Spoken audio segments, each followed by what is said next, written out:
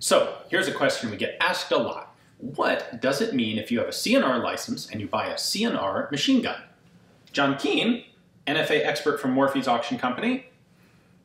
What does it mean? The answer is a carry and relic license that pertains to a machine gun means that you may have that machine gun transferred from whomever has it directly to you across state lines without having to go through an NFA dealer in your state.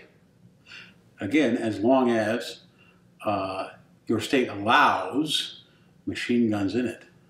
There are some states that simply don't recognize carry and relic licenses, and you can't bring anything carry and relic in on that carry and relic license because that's state law.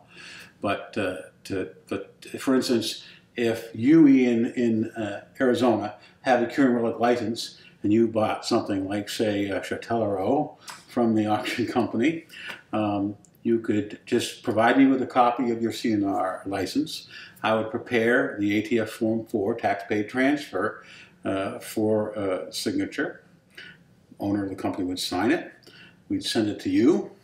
You would get yourself fingerprinted. Everything else the same, fingerprints, photographs, send it into the BATF with $200.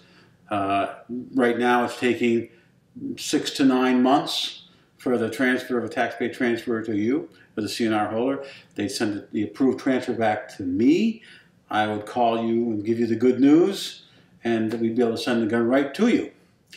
If the gun was not a carry and relic registered gun, under those circumstances, then you would give me the FFL and SOT number of the dealer in your state of residence, and I would transfer the gun to that dealer, and then that dealer would do the same Form 4 to you, and that's how that would work.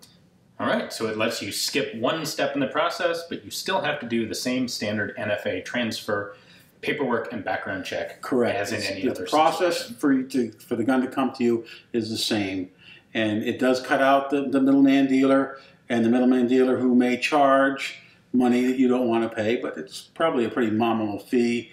I've also had clients who have been concerned that their dealer that they don't know very well might be taking the guns out and shooting them without the actual owner's permission. We all have ways to deal with that, though, and ship the gun but not the bolt or something like that. But anyway, so there's your answer. The CNR gets you to skip a step.